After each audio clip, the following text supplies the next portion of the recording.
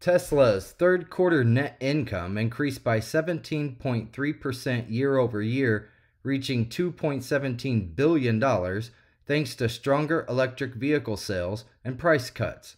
Despite facing challenges in the auto sales environment, CEO Elon Musk predicts 20% to 30% sales growth next year. Tesla sold 462,890 vehicles from July to September, a 6.4% increase, though revenue of $25.8 billion fell short of analyst expectations. Now, the company's gross profit margin rose to 19.8%, the highest in a year, and revenue from regulatory credits reached $739 million, the Associated Press has reported. Elon Musk announced plans for affordable new vehicles and showcased a robo-taxi prototype, although concerns remain about the readiness of its full self-driving system, which is under investigation by the U.S. safety regulators following crashes in low visibility conditions.